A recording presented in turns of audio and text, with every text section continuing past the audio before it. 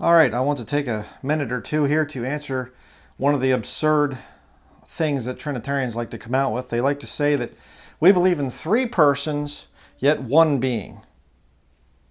That's what they do. So they try to make a difference between being and person.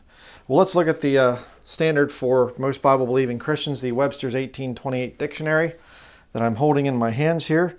Being.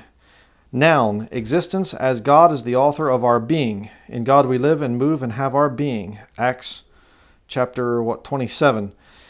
Number 2, a particular state or condition. This is hardly a different sense.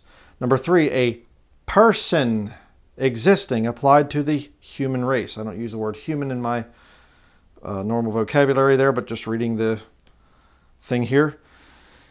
Then it goes on with number 4, number 5, but you see right here, it says a person existing applied to normal people there. A person existing. Let me show that. Where my finger is pointing. Definition number 3 there. Hopefully I'm getting that. There you go. Now let's go back to person.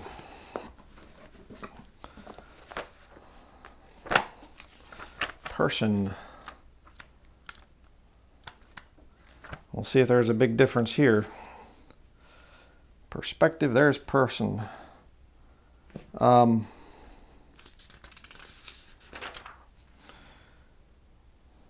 Okay.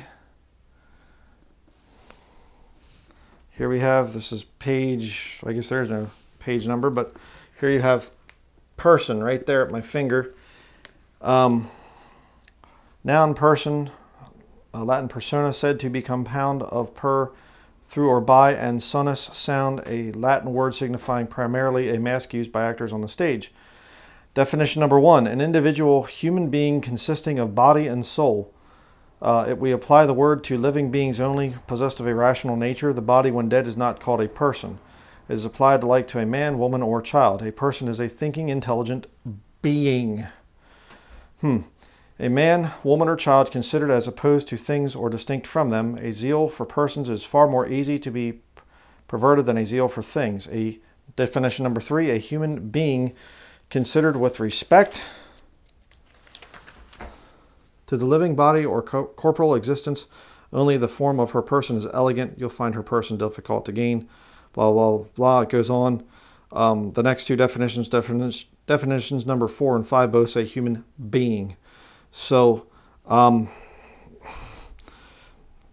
know what to tell you. I mean, right there, definition 4 and 5. You can hopefully see that. And then over here on this page, right there down in the corner. It's so hard to see with this thing. Right there. If you were able to see that, of course you can look it up online. Person and being are synonymous. Okay? It's not some kind of a magical thing that you can say that, well, I believe in three persons, yet one being. You can't do that. If you believe in three persons, then you have to say three beings. But you see, if you say three beings, then you're getting into the problem of three different gods. And that is exactly what the Trinity teaches. And Trinitarians are liars. Those that stand up for the Trinity, they're very wicked. And if you stand for the Trinity, you need to repent of it because it's an evil teaching. You believe in three different gods. God the Father, God the Son, God the Holy Ghost. And your little chart there says that they are not the same person. Right? There's no scripture for this stuff. The King James Bible only uses person, singular, in reference to God, because there's only one God. All right? In the next video I'm going to do, I'm going to talk about this scripture proving that it's parts or members of the one God, not persons or beings. Okay? So please watch that video if you have any more questions on this issue.